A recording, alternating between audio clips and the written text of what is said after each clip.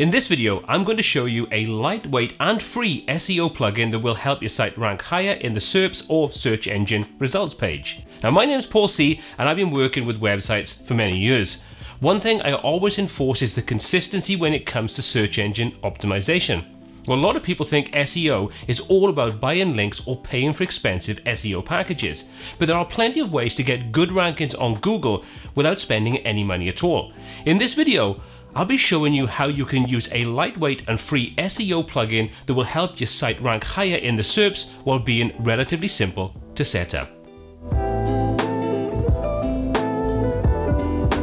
Now, once you've installed Slim SEO, you may have a little pop-up like this inside your dashboard when you log in and take a look for the first time. Now, don't be overwhelmed by this. All it really means is that if you are using an RSS feed, and this is just something that can be really useful with a WordPress website to share your posts on other sites automatically, it might tell you that you are showing full text. And all you need to do to fix this is click on the Fix This link, and then simply come down and set this to be excerpt and save your changes. Nothing more to worry about. So with that side of things dealt with, what do we have with Slim SEO? Well, underneath the settings section, we now have a new entry for Slim SEO, and if we select that, it'll open up the options for us. Now, this is broken down into 5 key sections. The first one is the features, and this is the list of options that are enabled by default. Now, if you don't know what any of these options do, there's a little help icon to the right-hand side of the name of it that'll tell you basically what it does. Now, for most use cases and most users that are not power users or simply want the SEO to just do its job and get out of the way, you could basically leave all of these enabled if you wanted to. However, for example, if you're using a theme like Blocksy or Cadence themes, you find that they have breadcrumbs as part of the theme itself. You could, if you wanted to, disable that inside here, depending upon the kind of theme that you're using, so you don't end up with double breadcrumbs. So all you need to do is just enable or disable anything you want inside here, and that will then be taken out of your SEO efforts. Next up, you've got the code section. And this is where you can insert things like your Google Analytics code, Facebook pixel codes, those kinds of things. If you need to put them into the header, the body code, or the footer code, you can simply drop the relevant information inside there, quick and easy, and replaces the need for something like a code snippets plugin just to drop in your tag manager, your analytics, and those kinds of things. Then you've got your homepage tab. And this is where you set up the basic SEO for your homepage, and that's applied then to your homepage. So you can see we've got the title. We can drop in a description. We can also pop in a Facebook image and a Twitter image and select those and use those then. So anytime someone shares your homepage anywhere on the social media, then you'll have a Facebook default image for it, and the same for Twitter. So I'd recommend creating something that kind of encapsulates what your website is all about. And obviously, insert the meta description and the title that makes sense for your actual site. Next up, we've got your social options, and this is your default social media options for Facebook and Twitter. So again, you can drop those in there, and the only difference between this and the homepage option is that the social one inside here applies to all the pages, posts, custom post types, and everything else, everything bar your homepage. You've also got your social media analytics. So if you were tracking things with a Facebook pixel or you using a Twitter option, then you can drop in the app ID or the Twitter site name inside here as well. So you can start tracking your website through Slim SEO. And finally, we have the tools option.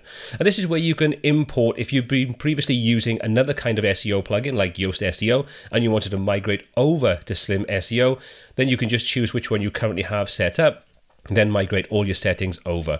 And currently we've only got Yoast SEO all in one, the SEO framework and rank math. SEO Press is the one that is missing for me, so I would like to see that added in the future. But once you've done that, you simply hit migrate and that will import everything in. And that's basically all the settings we have inside here. Now, to give you a comparison, let me show you something like SEO Press and the amount of options we have inside that plugin.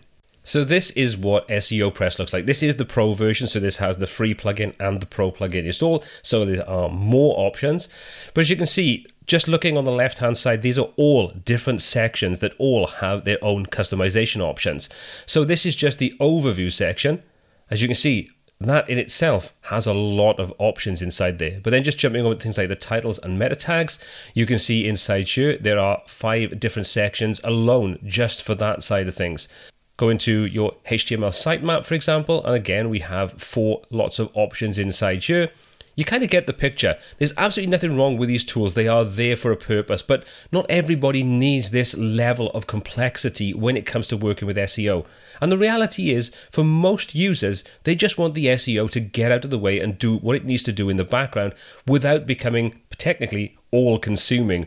So you can very quickly see how something like SEO Press or Rank Math or anything like that could be incredibly overwhelming for those that really don't need all those options.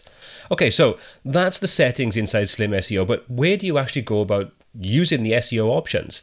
Well, let's just hop over and take a look at the post section. So we look at all our posts, and let's just open up one of these posts. Okay, so this is your typical post. If we scroll right the way down to the bottom, you'll see we have the search engine optimization settings. And this is a really stripped back option. If you've used to coming from things like Yoast SEO or SEO Press or Rank Math, there's a lot more options. But these are the key things that most users actually need to apply to a post or page. You can see there's the meta title, your meta description, your Facebook image if you don't want to use that fallback image that you can set up inside the settings, and the same goes for the Twitter.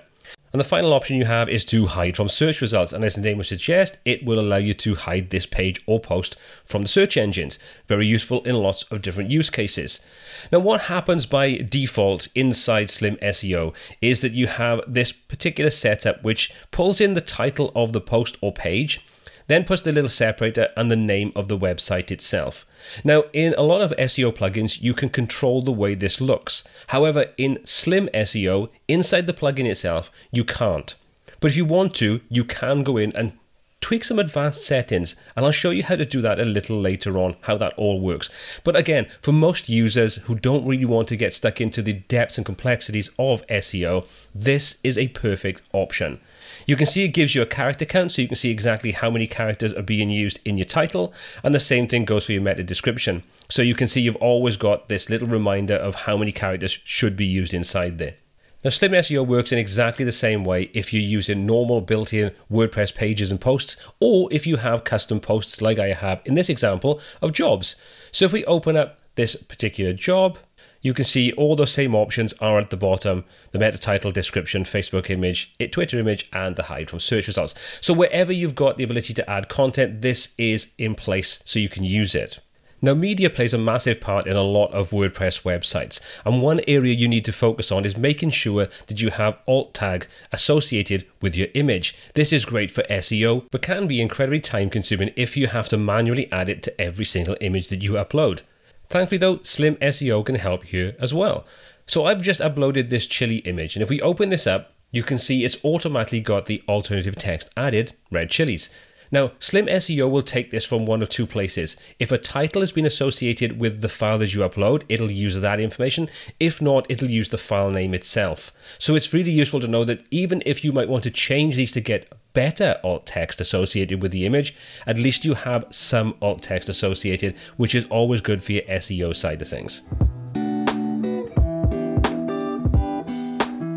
You may be asking yourself, but what if I need some more customization options? The good news is that you can still make some tweaks to the settings of various parts of Slim SEO through the use of some settings in your functions file. Yes, this does take a certain level of confidence in using WordPress and may be beyond what you feel comfortable doing. However, if you use a free plugin like Code Snippets, you can make these changes safely and with relative ease by following the information available on the Slim SEO website. So let's take a look at some of those options right now. So to get at this additional information, we just simply need to go to the Slim SEO website, pop into the documentation section, and inside there is a breakdown of all the key sections we have in the free plugin. Obviously, there'll probably be more added to this when the Pro version comes out, and we'll talk about the Pro in a moment. But at the moment, this is just going to give you information about how to install it, what all the features do, and so on and so forth, which is useful. If you want just to get a little bit more advanced options in configuring the way that Slim SEO works, you can do that. It's just done in a different way. So for example, if we want to change the structure for the title meta tag, which if you remember I showed you is simply a case of the name of the post or the page and then your website tagged on at the end, well, let's take a look at if we wanted to change that. This tells us how it all works and what we can do, and you can see The title tag is being used on your homepage as your site title, then your site description. For your single posts and pages, it's going to use the title and then the site title. And for any other pages, it's going to be the page title and the site title. So if you wanted to change that, we can scroll down till we get to how to change the meta title with code. So if you're accustomed to creating and working with code snippets, and you can use a free plugin, Code Snippets plugin, to do this if you want to, you can use this information inside here to customize Slim SEO.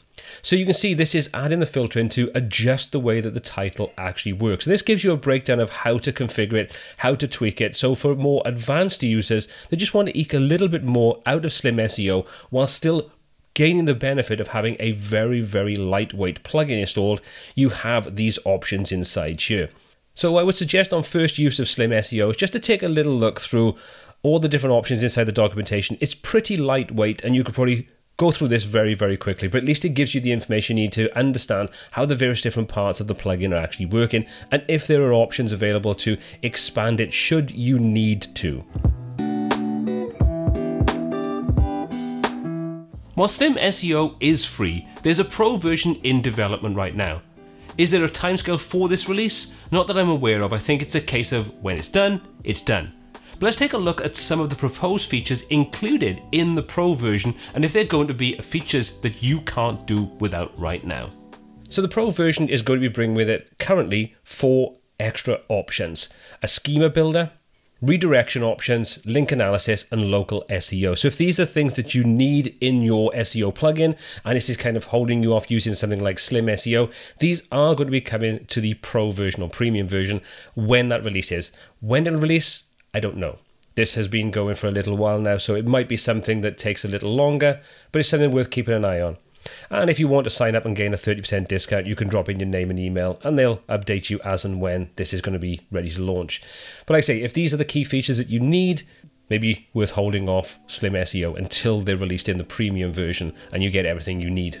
While Slim SEO provides a stripped back, lightweight SEO tool that covers the basics and generally just gets out of the way to allow you to focus on the content of the website, it comes in at just under 90 kilobytes. It's positively minuscule in comparison to the likes of Rank Math or Yoast.